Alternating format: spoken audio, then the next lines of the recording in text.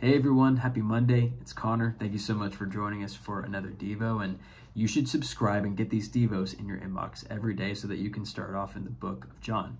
It's worth it and it's beneficial. So today we're going to be in John chapter 7, and we're going to be looking at this idea of the question, who is Jesus? That's the conversation that takes place in John 7.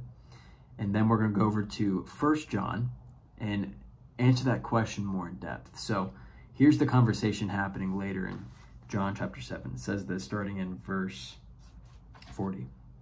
When they heard these words, some of the people said, "This really is the prophet." Others said, "This is the Christ." But some said, "Is the Christ to come from Galilee? Has not the scripture said that the Christ comes from the offspring of David and comes from Bethlehem, where the village where David was?" So there was a division among the people over him. Some of them wanted to arrest him, but no one laid hands on him. So let's now take this into what John, the same writer of the Gospel of John likely, and then of course 1 John, he says this specifically about Jesus. So 1 John chapter 2.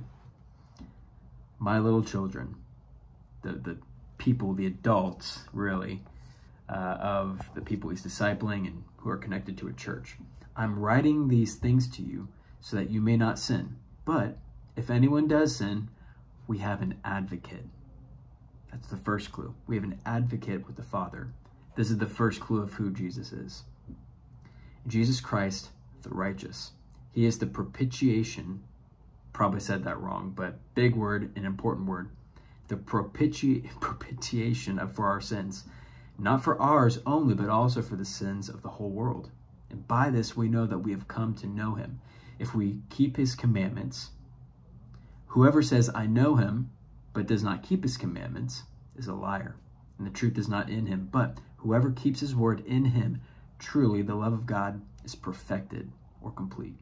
By this we may know, cannot read today, so sorry, let me read that again. By this we may know that we are in him. Whoever says he abides in him ought to walk in the same way in which he walked. So what are we getting at?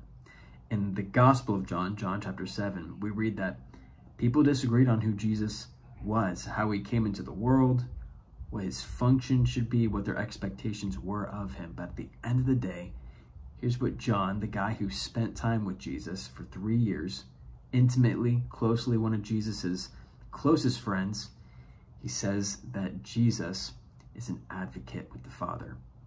His role and who he is to forgive us of sin, to conquer death so that we can have a relationship with God. It's the gospel.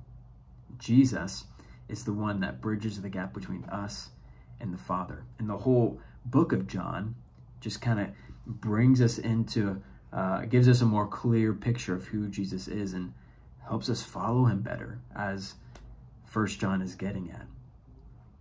So who is Jesus?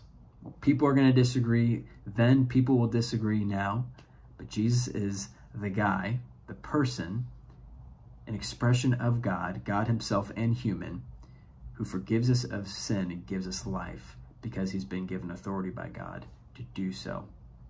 And so hopefully this is helpful as you start your week. Following Jesus is worth it because he is the truth and he's the one who brings us into a relationship with God and gives us eternity. Join us for more Devos this week. We'll see you next time.